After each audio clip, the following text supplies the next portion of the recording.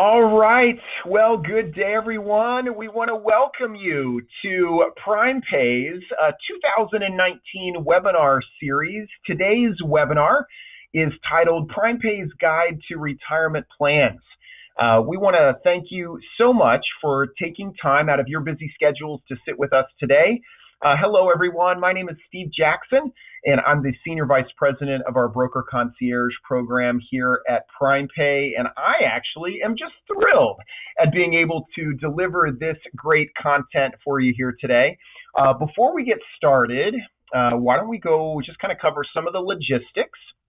Even though we have muted everyone's lines today, your phone lines, and believe me, you'll thank me, there's a lot of folks on, and so that enables a much greater experience. But just because your lines are muted doesn't mean that we do not want to hear from you. And so if you have questions throughout the specific content, that is stated here throughout the webinar today, we would like to hear from you. And you can go into it, you can ask questions a couple different ways. One is to go directly into the GoToMeeting menu bar. There's a question box.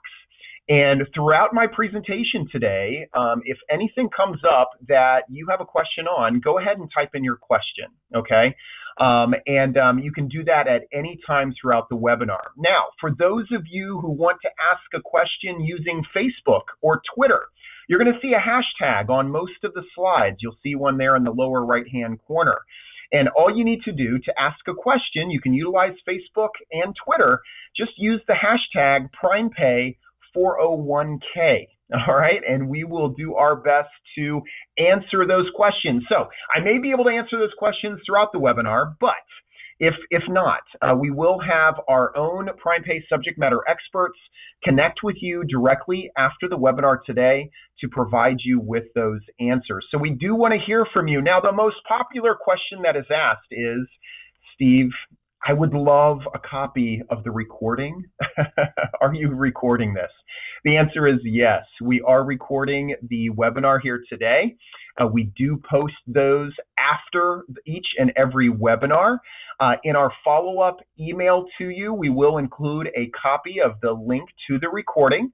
And also, you will receive a copy of the presentation deck itself.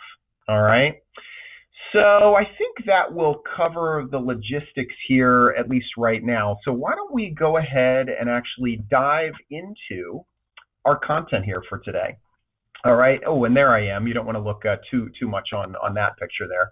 All right. So let's move into our agenda. Now, let me say this. PrimePay is passionate about retirement plans. We have seen a real desire by many of our PrimePay clients to look at either gaining more knowledge about this specific type of benefit program that you as an employer could instill for your employees and for your company, but also those employers who have a plan and are just considering greater options. And this here in the month of August, it is a very prudent time of the year to be able to look, if for those of you who have or offer a retirement plan, to consider the various key ingredients, all right, that make up your specific plan that you offer your employees. But I will also say this, is that a great number of you that are on this webinar today, many of you do not offer retirement plan benefits to your employees. And so the agenda today, the content today is really made for both of you, okay? For those of you who are considering a retirement plan for your company, I think you're going to find these 4 areas of focus and the trends, I think, very valuable in your decision-making process. For those of you who have a retirement plan today, I think you're going to be very interested in understanding, okay, I may need to be performing certain functions, or I may need to put my eyes in certain areas of focus specific to the retirement plan that I am offering today. And so today we've kind of broken this up into 2 areas, 3 as a wrap up. But the first, I think it's important to talk about specific trends, that current trends that are currently happening in retirement planning. In this area, I think it's important for you to kind of see a greater stage well outside of just you and your employee base, right? So let's look at some current trends. And then I've focused this webinar content into 4 areas of focus.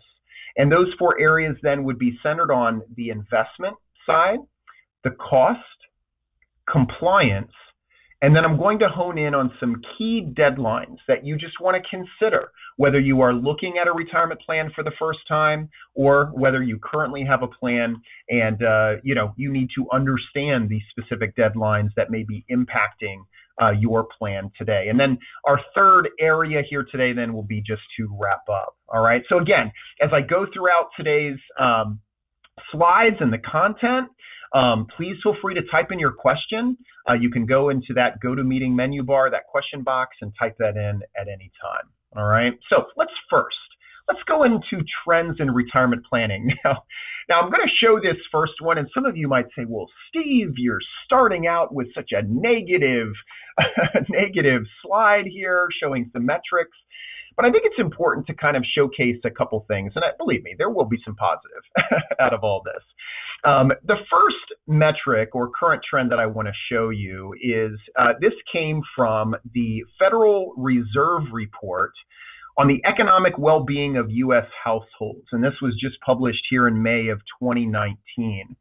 And I thought it interesting. Okay, you see there from left to right, you have age groups. Okay, so individuals that are aged 18 to 29, and there's 4 different categories here that go to 60 or over age. Those individuals aged 60 or over there on the far right. In the gray, it represents those individuals in that age category that have no retirement savings whatsoever. All right. In the purple, it just showcases that these individuals have some retirement savings. And I'll put a little more commentary to that here in another slide. But what you see there, if we go to the far right, the positive is, right, I think as you guys look at this, for those age 60 or over, 87% of those individuals have some amount of retirement savings that they have put together for themselves and for their households. Okay, that is good news. But we still have 13% of those 60 or over that do not.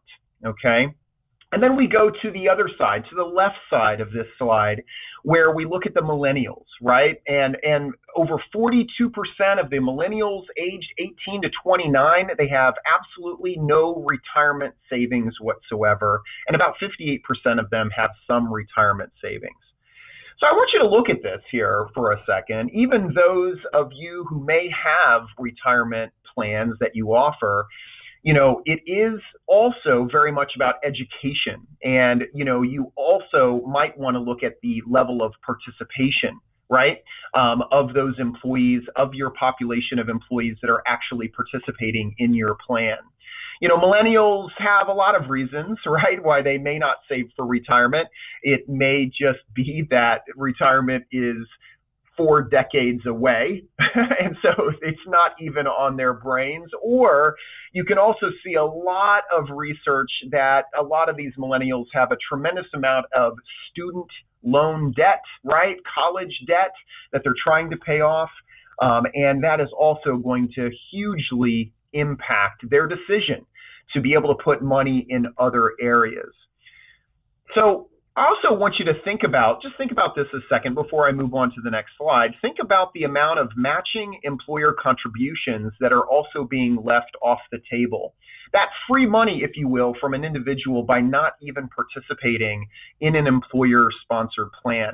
It's estimated that by a company called Financial Engines that over $24 billion is unclaimed each year by employees. All right. So while a very positive slide, this slide has some very strong negative, connotations to it as well.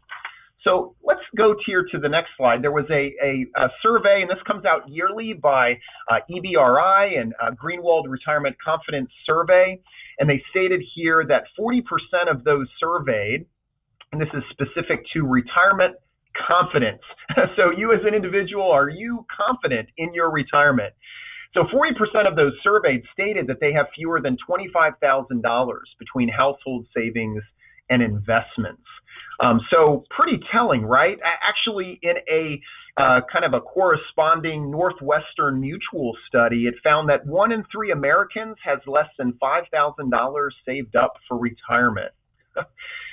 So we understand that there's some issues here with the ability to save. When we think about retirement, right? Think about the cost of retirement, just the cost of being in retirement, and that's going to include, healthcare related costs, but just ongoing costs, right? To live your life through retirement, it costs a lot of money. So it's important that we enable employees to have access to additional savings options. Another statistic that came out, and this came out from LIMRA research, they said that just 4 in 10 small businesses offered retirement benefits. And that was for employers that had fewer than 100 employees in the company. So 4 out of 10 employers do not offer benefits today. It's important to understand that if you think you as an owner, or you joining here today, you're in some capacity there as an employee, maybe within your employer basis. You think about you personally, right? You want or wish to have money saved for retirement. You personally have that goal, that objective. You want to, in some way or another, have at least somewhat of a nest egg, right? But here, a lot of small employers, 4 out of 10, have decided, we're not going to offer retirement plans for some rhyme or reason, right? So think about this. Many states have decided to take a proactive approach in this measure. Given that 4 out of 10 small businesses are not offering retirement plan benefits to their employees today, states are looking at their own personal future costs. Right? Those employees who have not been able to create a nest egg or somewhat of a nest egg for themselves by their retirement age year, well, guess what? Their ability then to actually access or need or require more state resources, they're going to consume them, right? And so some states, and actually more are coming, states have actually taken this into their own hands. And there are currently 10 states that have passed legislation stating that if you are an employer of a certain size, and so just think small employer from 5 employees on up, these states have mandated that you as an employer must offer a retirement plan in some form or fashion, meaning they've required it. So in California and Connecticut, Illinois, Maryland, Massachusetts, New Jersey, New York, Oregon, Vermont, and Washington, these states right now have passed legislation stating that you must have a retirement plan or face some penalties. Okay. Now, there are probably a dozen or so other states. I decided not to list them here today, but a dozen or more states actually have legislation that is proposed to do exactly what these 10 states have already enacted. Okay, so what are the benefits, right? You see there, generally they are mandating that there's a 3% employee contribution. It's mandatory, okay? So as an employer, if you yourself do not wish to adopt your own personal 401k or 457 or 403b type of retirement plan for your employees, then these states have actually created their own retirement plan. And it looks like it very much acts and usually is an IRA. Can be a Roth IRA or traditional IRA type of a plan, generally like a Roth IRA. And so with this, if you yourself as an employer say, hey, I am not going to implement a retirement plan at this time, if you're part of these states, you will have to offer retirement plans. So the state would say, well, use ours. Use the one that we have or we are recommending. And so what the state would say is that the employee would be required to mandatorily deduct 3% of their salary, hourly rate as an employee contribution into the IRA. So this is a really good thing, right? This forces the initial stage of beginning to build their nest egg. So that is really a great benefit. But then you might ask, well, okay, what are these states doing? What kind of cost is there? Well, really, from an employer standpoint, there's really little to no cost to you, the employer. There's certainly a time, maybe commitment, if you will, where you as an employer needs to coordinate the payroll deductions specific, to those individuals and into that state plan. And then there can be potentially penalties or cost for non-compliance. All right, and that does vary. What we have noticed is that these states may not have necessarily began to enforce all of the rules around this, but I would say that is coming. You're going to see more states beginning to enforce this rule here in 2020 than in no other time. All right. So now with these state mandated retirement plans, they're not as comprehensive. They're not going to give you exactly everything that you would want to give for your employees. It's not going to meet probably the various vast diverse needs of your employee base. Okay. But it is a starting point. It does get something started for you, which is a very good thing. But if you would like to have an employer match, if you want to have something more for your highly compensated employees or officers and owners and so forth of the company, then you're probably going to want to look at more of the traditional 401k or safe harbor 401k plans where the contribution limits are that much greater than what you're able to do specifically through these state mandated retirement plans. There's one other piece of current trends that I definitely want to mention to you here today, and this is proposed legislation that was close to unanimously approved in the House. So this bill has now gone into the Senate. Now, due to the August recess, they are certainly not acting on it here right now, but it is expected to be discussed and hopefully voted on here very soon by the Senate, and then ultimately, once approved, would go in front of the president. So this is new proposed legislation. And this is called the Secure Act, and I want you to think about this vein of, okay, we have individuals who need money for their retirement, and yet we have very few. Actually, if you look at that percentage across the board in those four categories, it's probably somewhere around 30% of individuals here in America have no money saved for retirement whatsoever, right? So that's not going to get to our goal. So the government is seeing that there are many requirements with retirement plans, and employers are kind of stuck to some degree with these rigid types of requirements. And so I highlighted 6 things within this Secure Act where the House of Representatives passed this bill, at least initially here. Now it goes to the Senate. And it covers 6 areas that would kind of alleviate some issues that have been there for employers. You guys are probably familiar with pooling plans, maybe multiple employer type plan arrangements. You see this in the conversation about healthcare, where businesses can pool together, come together, and form a multiple employer plan for their healthcare needs, right? So what they're proposing here now is multiple employer plans where small businesses can form together, all right, across all sorts from different states, different industries, but they can come together and be able to have a retirement plan that would be available to all of those employers that fall or participate in that plan. There's been some legislation in the past, though, that kind of prohibited employers from acting in that capacity. But this legislation specifically insulates businesses from penalties for other members' violations.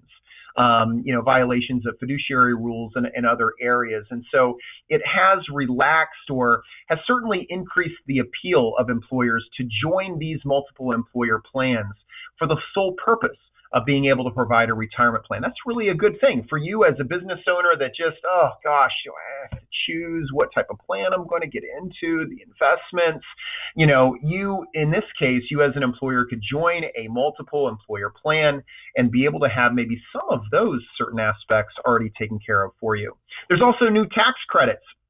You might have been aware that if you were a business that did not have a retirement plan and now implemented a new retirement plan, that there was a tax credit of $500 sitting there for you. Hey, how about that? Well, with this new proposed legislation, that would increase to $5,000.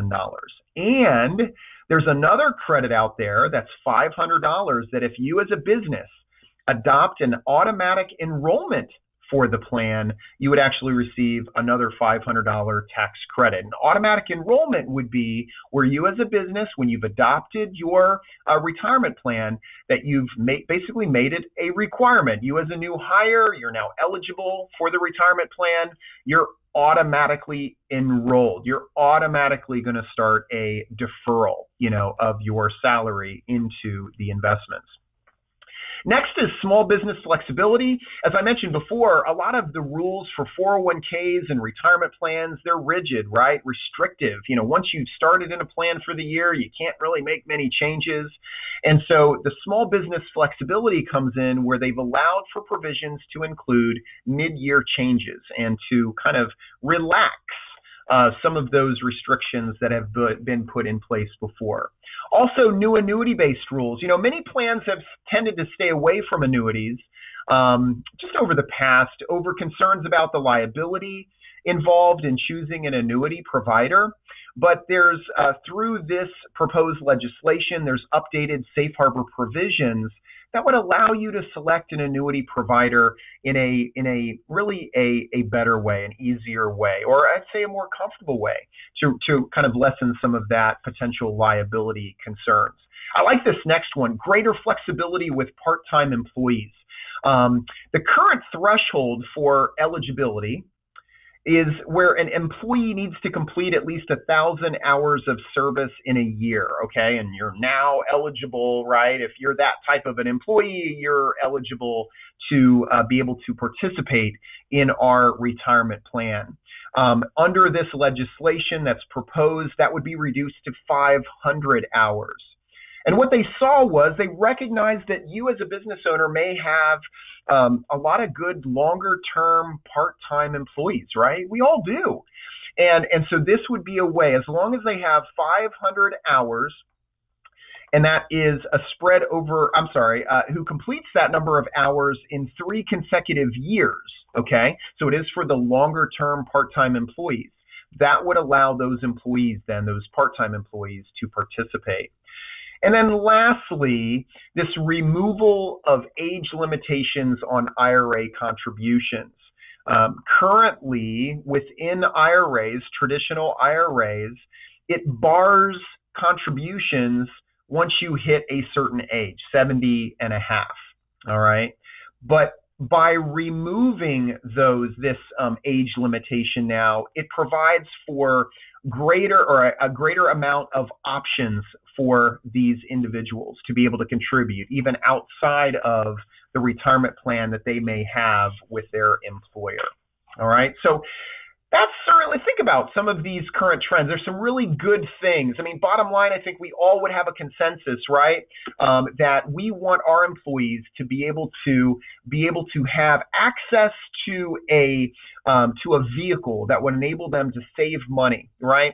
And so we can talk about all the tax implications, right? I mean, there's some great tax reasons, the employer contributions, matching contributions that can be there. But what we're finding here in these trends is that employers need to provide greater access and greater education, to their retirement plan programs. All right, so today I want to cover just 4 areas of focus. And again, whether you are offering a retirement plan today or are considering to offer, these are going to be 4 areas of importance for you as you make ongoing decisions for your company. And so the first area of focus, I have put this into the 4, and the first one here being the investment analysis.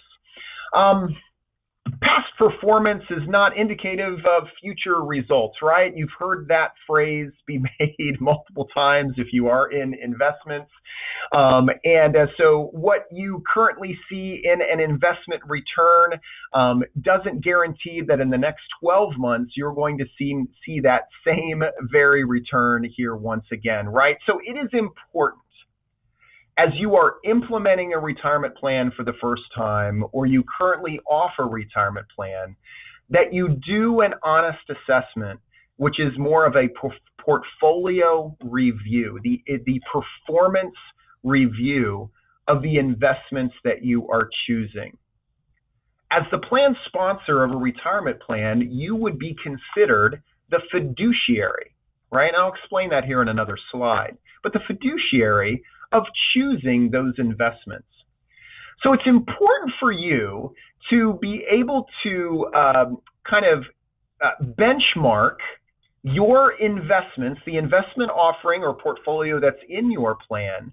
You need to benchmark that with maybe indices such as the S&P 500 index, right? The Dow Jones Industrial Index, the NASDAQ index, medium-sized company indexes, so small company indexes, things of that nature. You need the scorecard of options, if you will, a report of that. If you're just enacting a retirement plan for the first time, you're going to want to gauge your performance and not just look at the last 12 months of overall performance, but look at the performance based on how does that compare from a benchmarking aspect to other various benchmarks that are important, to the markets and certainly to your employees. So portfolio review. This is something that should be done annually if you currently have a retirement plan. It's important for you to monitor this and maintain fiduciary responsibilities with your portfolio each and every year. Just to break down the investment options just a bit further, though, for you. Some of you might be in certain options, and this is just to gauge kind of where things are going. Right. So annuities, I mentioned in that Secure Act that there's probably going to be at least some relaxing of some of the liability applications here as it relates to annuities. And many plan providers, many employers choose annuities.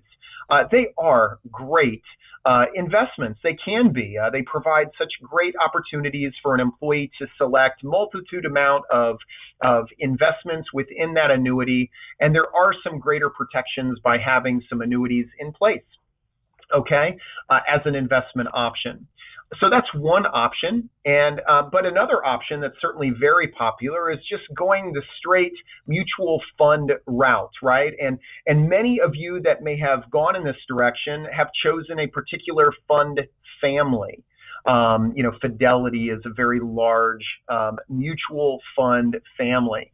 There's others, right, called Vanguard. There's others called the American funds, right? I mean, there's really good fund families. And as you as an employer, as you're looking at your investment analysis, you may want to choose not only just a variety of mutual funds, right, from various different family of funds, but you may want to specifically choose a family such as the American funds or Vanguard or Fidelity, and be able to just choose from their various options. Now, you want to be conscientious when you're making that decision because fund families can be limited. It depends, right? So you want to choose a fund family that is going to really provide the full breadth of asset allocation that you would need, the risk rewards, right, that you and your employees would need. A very popular investment option are age-based funds, or otherwise known as target date funds.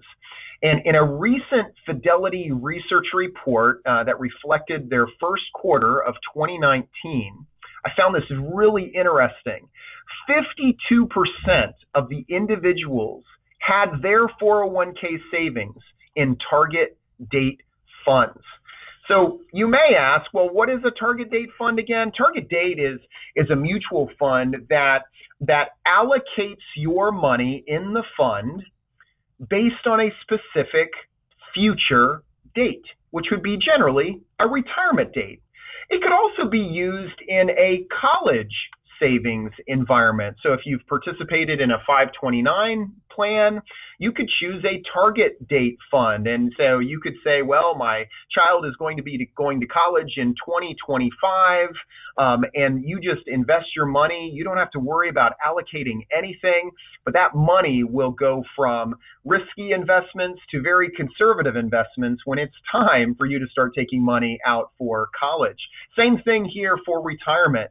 Here we have a retirement date of 2030, right? Well, I don't have a lot of time to spend in trying to figure out how I should allocate my funds. So I'm just going to put my money in these target date fund so that it knows I'm retiring in 2030, and I want to make sure that that money is not at risk, when I need to go maybe taking money out of that fund here in after 2030. So I was very actually encouraged to hear that Fidelity was reporting that over half of their individuals actually had their money in these funds. Another future, I would say something that's growing and growing out there today too. It's a very cheap alternative to investments. We have many individuals that want to invest in the S&P 500, certain indices that are available out there, but they want to do it very cheaply. And exchange-based funds, or ETFs, are also ways to be able to invest in broader indices with a very little amount of money. So you get your money really allocated really well. It's very well balanced, but you can also do it very inexpensively. So the first one there is investment analysis. The second is cost. This is important. And again, if you have if you're currently in a retirement plan, you're going to want to review the cost each and every year. And I want you as an employer to consider all the cost of a retirement plan when making your decision. You should consider not only those costs or fees or expenses that you would pay as an employer, but also those that are borne by the employee, right? Because an employer that is adopting a retirement plan, in many cases, you can establish it so that you as an employer have very little expenses. But guess what? That means that the employee, someone is going to be paying, for the mutual fund, money manager so that they can allocate funds, or paying a commission to an investment advisor, or fees to a record keeper or to a third-party administrator, right? That's going to be there. But the costs are these, and I just want to break it down for those of you who may not have implemented a retirement plan, so you get a sense of what is included. So from an employer basis, some of the hard costs are going to include really, generally a monthly administrative fee. And these are usually broken down by a per employee or per account based fees, okay? And these are generally monthly administrative fees, and these are ongoing as you would implement your retirement plan. Now, there can be other additional costs, hard costs, like 5500 filing. You basically, if a document needed to be amended, there could be specific costs or hard costs specific to that. Many times the monthly administrative fees might cover some of those, but not always. So just be conscientious in regard to those specific hard costs. And then you just have the cost of doing business, right? And I just put this more into the compliance risk side of the cost analysis. Retirement plans, if you have a 401k, a 403b, those are considered ERISA qualified plans. And so under ERISA, you're going to need to perform the specific requirements under ERISA. And that's distributing certainly plan documents, so the communication aspects of it, but also acting as a fiduciary. You're going to have specific fiduciary roles and responsibilities, and also a bonding requirement that would be available, or that would be part of that as well for you. So the cost, and I'm not going to dive into the specific costs, they can range all over the place, but honestly can be very inexpensive to an employer on an ongoing basis. From an employee basis, the cost analysis could be, in the case of a simple IRA, type of an environment, there could potentially be some upfront cost or surrender fees that could be in place for the employee, but there's generally investment management fees. That's the expense ratios. So if that employee is going to contribute dollars into their specific mutual funds or investments, those mutual funds are going to carry expenses that would be taken directly out of the assets that they put their money in. Okay, and so those investment management fees then go to pay the investment advisor. They pay the mutual fund companies, the record keepers, the third-party administrators, those individuals involved in processing that aspect. So it's going to be important for you to review that. Now, I want to talk about the compliance analysis, and then we're going to talk about some key deadlines that will touch more into the specific cost aspects of this. The compliance analysis is important. When you adopt a retirement plan, you're going to, it will automatically create under ERISA fiduciary responsibilities. And I put a quote in here that's directly out of the ERISA regulations. You know, anyone that's acting in the capacity of performing fiduciary functions is a fiduciary under ERISA. So you might say, Steve, wait, what are you talking about? Okay, you know, if you are an employer that is now offering a retirement plan for the benefit of your employees and their dependents, right? That generally is going to constitute an ERISA qualified plan. Are you as an employer exercising discretionary authority over the management of the plan? You know, are you amending the plan? Are you changing plan options? Are you selecting the type of benefits that are going to be offering? You know, are you exercising authority over plan administration and so forth? So in those capacities, you are becoming a fiduciary, all right? And so the compliance aspect is very important. You need to take a stronger sense of responsibility then in regard to the overall retirement plan that you are offering. And that's why I say that investment analysis side and the cost analysis side is very important, and it's something for you to be performing on an ongoing but certainly annual type of basis. On a compliance side of the equation as well is you also want to look at the timely processing of payroll deductions. And we get this question quite a bit. Hey, okay, I have employees who are deducting, you know, they're taking money out of their paycheck, you know, and these are dollars set aside. These are deductions for their 401k or for their retirement plan. When do I need to get that money in those 401k accounts? Well, the real answer is as soon as possible. You know, what the IRS is ultimately looking for is that you need to take every means reasonably, you know, that's reasonable, right, with your company to be able to get those dollars in the plan as quickly as possible, which we're literally talking a day or two later, right? I mean, it's as soon as possible. Now, for employers that have fewer than 100 participants, the Department of Labor has provided a 7 business day safe harbor rule. Okay, so that in essence gives you 7 business days. They basically said, okay, all right, look, we can understand administratively sometimes there can be certainly some issues. So we'll, you know, as long as you do it within 7 business days, at the end of the day, we got you covered. Okay, in any audit, you're going to be fine. All right, with that. But you have this, what's called a maximum deadline, and I want to emphasize that it's not a safe harbor, okay?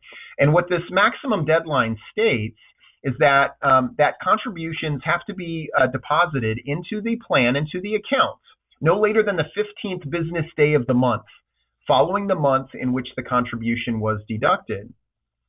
Now, what is stated here within the Department of Labor and, you know, the IRS is that, you know, look, it says the 15th business day, but the real answer, as I stated before, is really as soon as possible.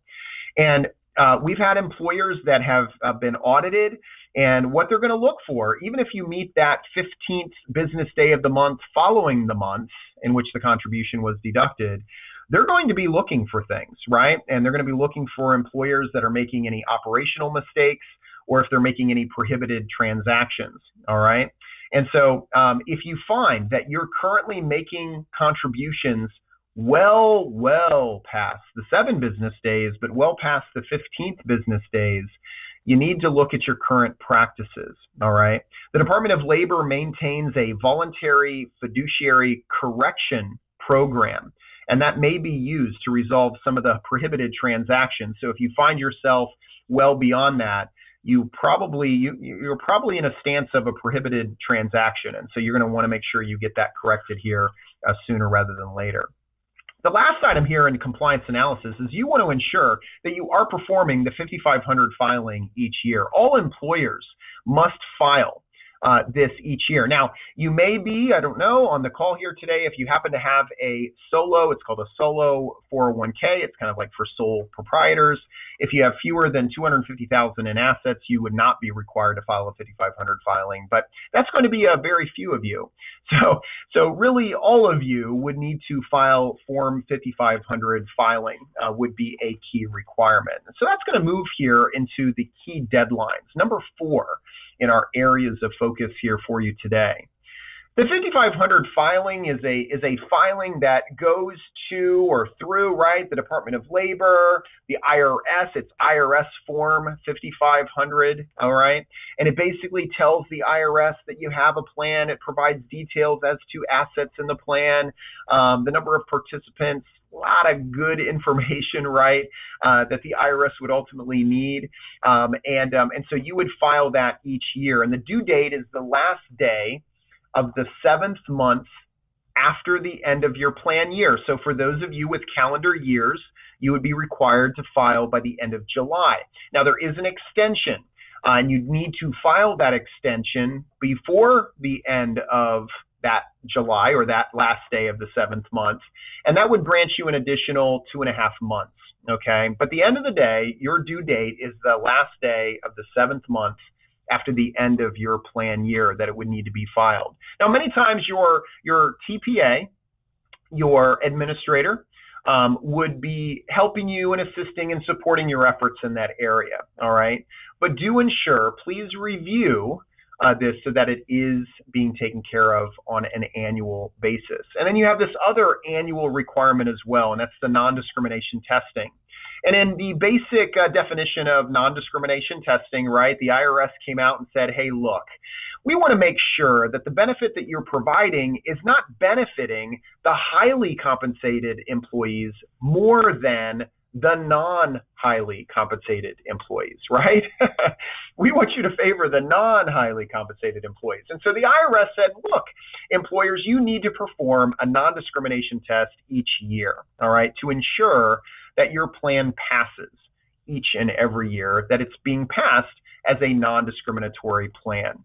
Now, again, your TPA, your administrator, might be performing these functions with you.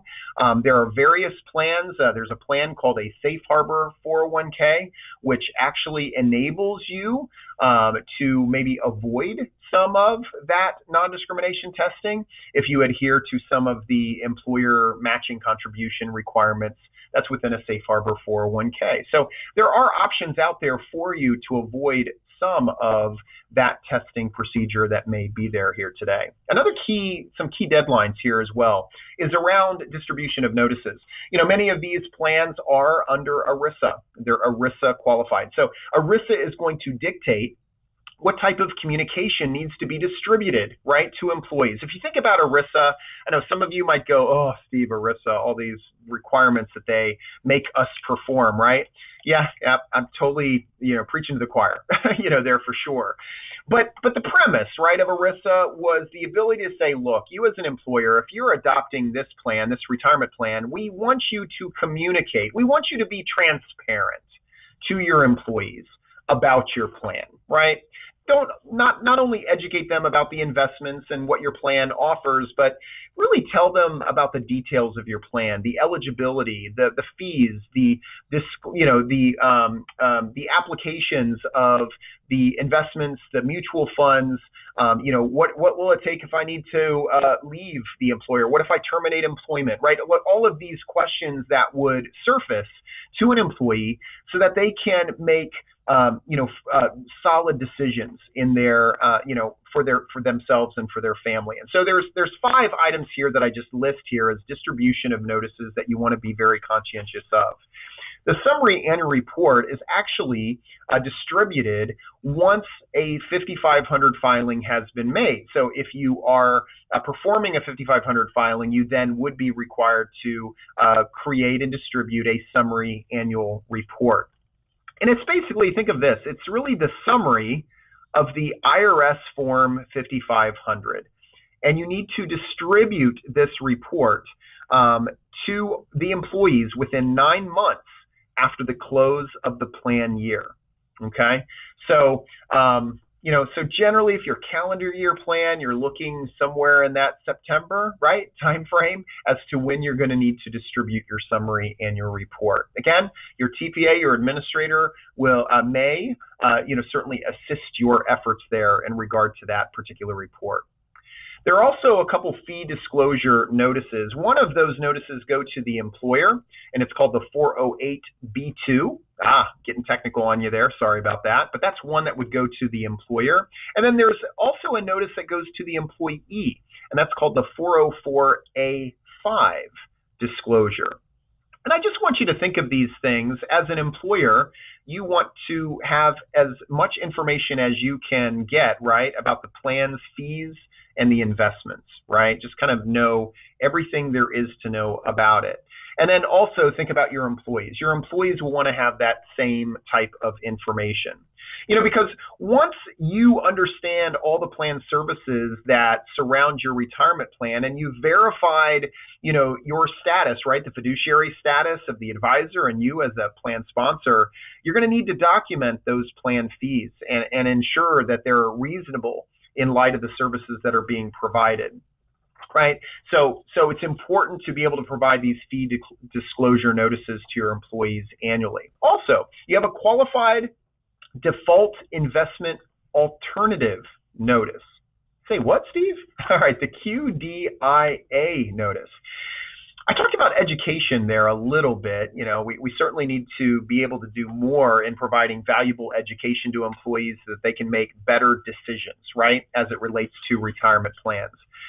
But hey, investments, understanding which mutual funds are the right fit for me personally at any given time, I don't know. I don't understand it, right? So employers actually provide a qualified default investment alternative. And this would be the default investment that as an employee, if they chose no specific option, mutual fund or investment option, that the funds would be automatically sent into this default investment alternative. And basically, the DOL has provided 4 types of vehicles here for this. One is one that I talked about before, which is that target date fund or the life cycle fund. And that offers that mix of investments that take into account the individual's age, or their retirement date, right? So that's a great one to choose as a default investment. It could also be investments that are professionally managed, by an advisor, and they're automatically managing the accounts. There are also products that could be considered as qualified default investments that could be balanced funds, and also capital preservation products or investment accounts that could be used. Think like money market accounts or funds that carry no risk whatsoever. They have a nominal interest rate of return, but would not carry a lot of risk.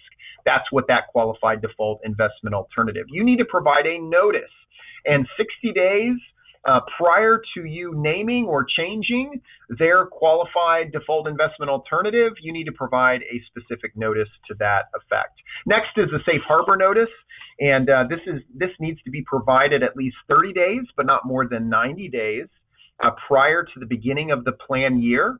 And a safe harbor notice needs to be provided every year. And so just think of this safe harbor notice as the key notice that's going to provide it in writing of all the employees' rights and obligations under their plan. And then the last item here that's very important is the document restatement deadlines.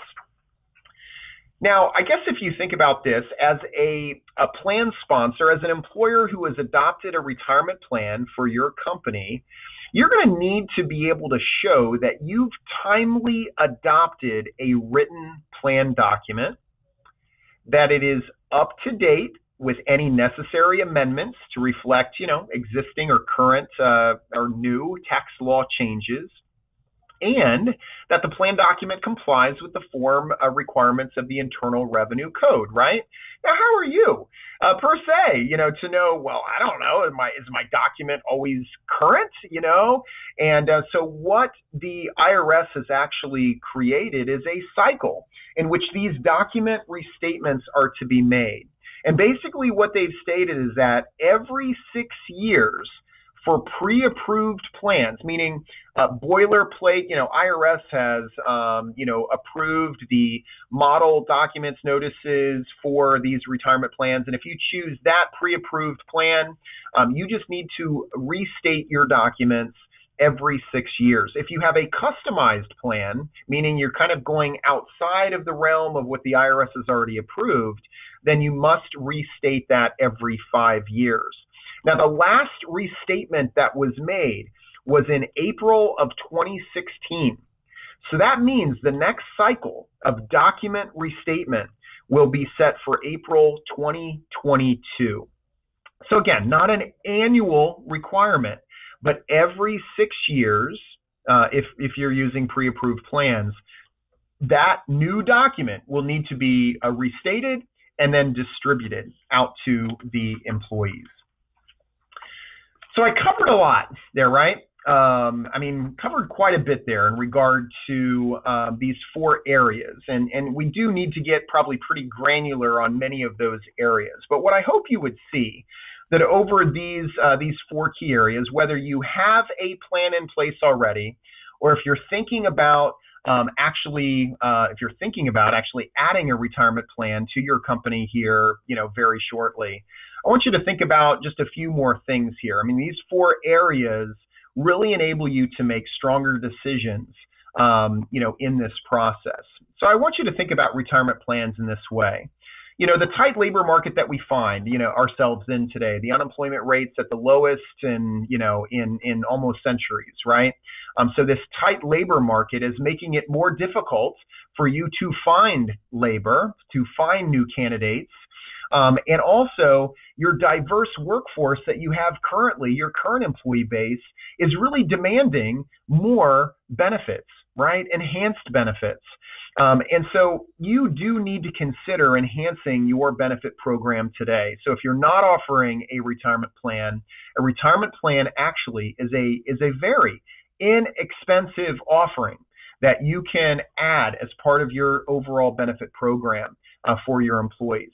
And I want, for those of you who are who already have these retirement plans already implemented for your company, you want to think about those 4 key areas. What are ways that you can actually improve upon and maybe enhance, your benefit program even further? Because ultimately, as I showed you there, states are already thinking ahead. They say, look, we do not want these individuals to consume more state resources. So we're going to begin to mandate employers to offer retirement plans. Listen, you as an employer have an opportunity to help your employees reduce the impact of future retirement expenses. So what we want you to do is to monitor your state legislation. I certainly couldn't cover all of those specific state mandated areas here today, but monitor your state legislation because, as I said, there's about a dozen more that the legislation is already proposed and will probably be voted on here soon. And you're going to want to monitor those state mandated plan requirements. But that's a cookie cutter approach to retirement plans. If you want to truly be able to customize your retirement plan to fit the needs of your company and your employees, you're going to want to look outside of the state mandated plan offerings and you can build something yourself. And then lastly, as you go into this, don't go into this where you've implemented your plan for your employees and you just set it and forget it, right? Do not do that. Please perform an annual review each and every year of your plan that you offer to your employees. And it's important to focus on those 4 key areas: the investments, the cost, the compliance, and certainly those key deadlines that you ultimately are not going to want to forget.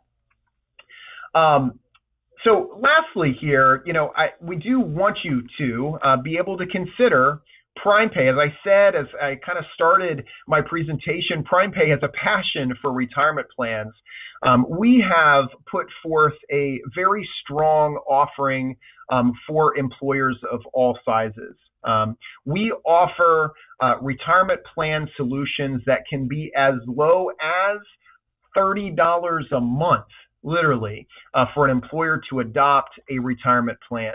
And so it's very, very affordable. So we have a vast product offering, and it truly is customized to fit any employer's needs in this area. We have basically put together a complete retirement solution that includes PrimePay, right, as the payroll provider, investment advisor, a third-party administrator, right, the TPA side, administration side, and also record-keeping side of the aisle. So it's a complete 360-degree retirement solution that we offer.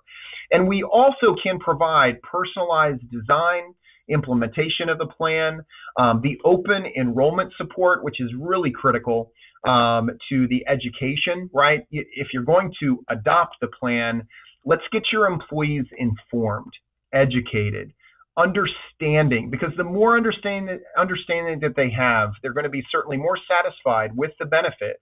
And ultimately, they're going to be more satisfied with the nest egg that they're building, right, towards their retirement. They're going to like to see that quarterly or yearly report on their retirement plan. And we also provide the full monitoring and reporting for you as the employer. We provide that signature-ready 5500s for year-end reporting, and also daily processing and movement of those contributions. So we ensure that those safe harbors are all taken care of for you, the employer. So I have received, actually there's been many of you that have typed questions. Thank you so much for doing that. I might have been able to answer some of those questions as I've gone along, but if not, we'll be reaching out to our subject matter experts here at PrimePay, and we'll be able to deliver the answers to your questions here upon conclusion here of our webinar. I want to thank you for attending the webinar here today. This has been a series of webinars that we've had here in 2019 that we're going to continue here through the fall, so we hope you can join us. We have many topics that we cover throughout 2019 that are HR related, compliance related, but also solutions related, where we want to provide specific opportunities for you to consider, whether it be pre-tax benefit accounts, retirement plans, so on and so forth. We want to keep you informed here at PrimePay. So post-webinar, you will be receiving an email from us, and in that email, there's actually going to be several things. You're going to get a link to the recording of this presentation. You're also going to receive a copy of the deck. So this presentation that I provided, you will have, okay, for your review. Maybe there were some folks within your company that were unable to attend today. So here's an opportunity for them to hear this as well. We're also going to provide a few different links. We have this primepay.com/401k blog, and it's going to cover certain links that will have calculators, some additional tools, resources, information that would help you. For those of you who have a retirement plan today, or for those of you who are considering that option here for the future. So we want to thank you for our current PrimePay clients. Thank you for your business here in 2019. Thank you for attending. For those of you who do not know PrimePay, we'd love for you to get to know us. And you can reach us at primepay.com directly. You can reach us on Facebook and Twitter, actually on all those social media sites. Just look for that at PrimePay and send us a message. We'd love to hear from you. So with that, that will conclude our webinar here today. We will get answers to your questions. For those of you who posted those, have a great day, and we look forward to seeing you on our next webinar. Have a great day.